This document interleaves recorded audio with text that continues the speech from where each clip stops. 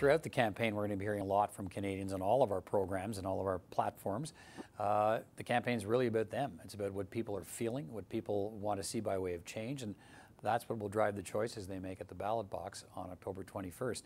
And we know, we're hearing it, the cost of living and issues around affordability are at the top of the list for a lot of Canadians in this election. Even with the economy performing relatively well, many Canadians feel like they're being left behind. So what's happening?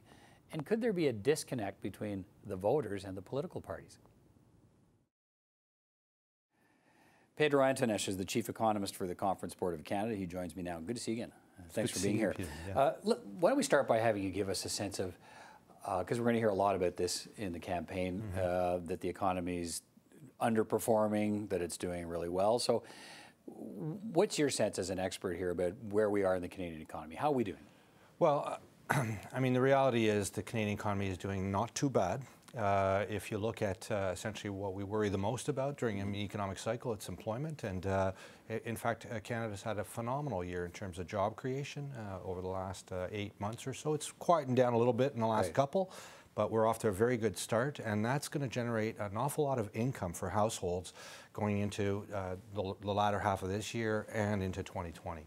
So that's very positive. It's a pillar of household spending has been a pillar of the economy in recent years, and we can't see that not continuing, especially as interest rates just aren't going up anymore. So that's the other piece behind that household picture. And I think as we get into this debate over economic measures and what parties will be offering in the campaign, it might be useful to sort of look at how we compare to other countries. So when Canadians look at their own situation, and we're going to get into that because there's some anxiety out there, but I mean, how are we faring when we compare ourselves to other like nations? Well, I think, take a look at our situation with respect to the fiscal situation, with respect to economic potential and economic growth.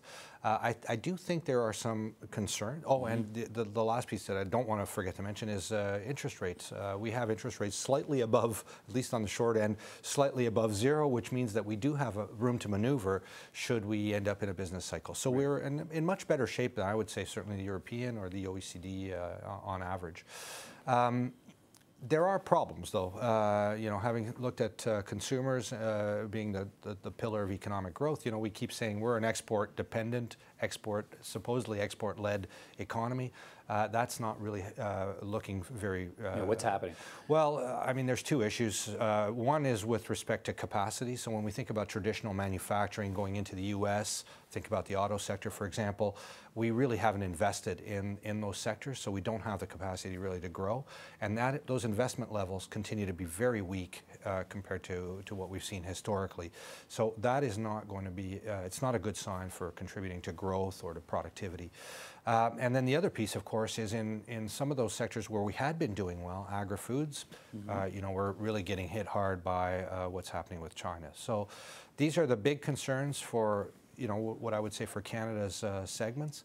The other big concern, of course, is with respect to external risks and how the global economy fares. So that's a whole other bag of uncertainty. So let's draw down to some of the survey information we see here where, Canadians rank affordability issues largely as their #1 concern, which is, it's not unusual to see surveys where people talk about the economy and jobs. It seems like it's a reflex thing to do at election time because that's clearly one of the big issues. But if the economy is doing well, and yet you have this anxiety in the population where they feel that they can't afford things, that their wages maybe aren't keeping paces. So do you have an idea of why that's happening? Well, it's interesting because, the reality is that, in fact, wage growth in Canada has been really quite strong over the last 15 years. What did slow down a little bit, we heard a lot about this last year.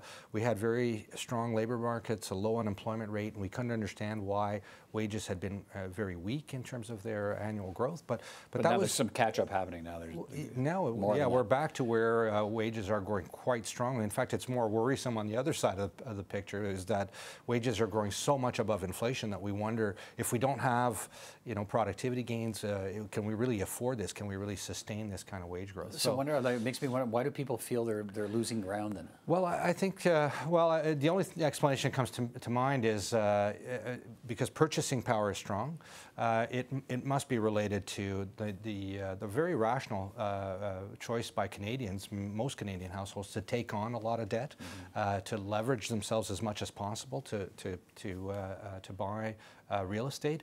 I say it's a rational choice because, of course, if you put your money in the bank, you're in a net negative, right? You're not earning much in terms of interest payments. Yet, if you leverage yourself, put your money into housing prices have been when increasing. Interest rates are low, right? Yeah, exactly. So it's been, and I think with the increases that we did see in interest rates over the last year and a half or so, that did cause some anxiety. I think going forward, though, we're not seeing rates come up. In fact, yields on bonds, on long-term bonds, have come down substantially globally and in the U.S.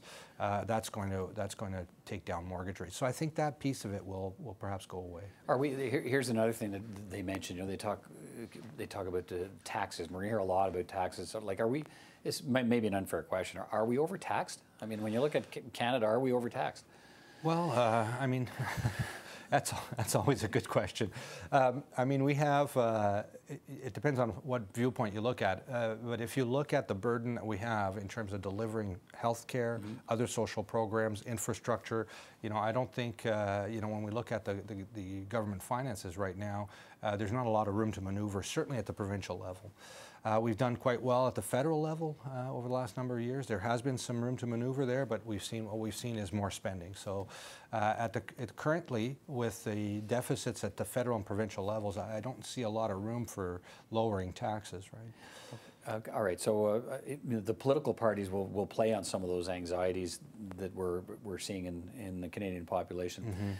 I mean, what should Canadian voters take into account, and if I can put this to you, when they're hearing those messages about their own situation? I mean, is there a way to place themselves? Are they talking about me? Does that relate to me? Is that one way to sort of figure out which message resonates? Well, I do think we need to ask questions about what how these policies may affect individuals, and Canadians have to weigh those. One that we often hear is about, for example, the middle class, and I think voters should ask themselves: are they the middle class? Who is the middle class? It's hard to define. That definition seems to be a moving target. And so I think as individuals, as households, they should look at the policies, how they feel they affect their own situation and their own views about what's important to them. I'm surprised, for example, that we haven't seen healthcare pop up as much. I think if you still if you were to ask the older that baby boom cohort what their priorities are, I bet you healthcare is still in there, number one.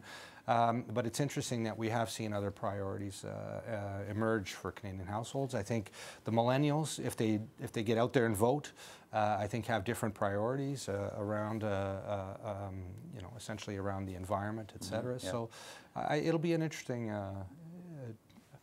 I guess, series of policies and you can make a case that affordability is part of every one of those kind of priorities, right? I mean, that's yeah.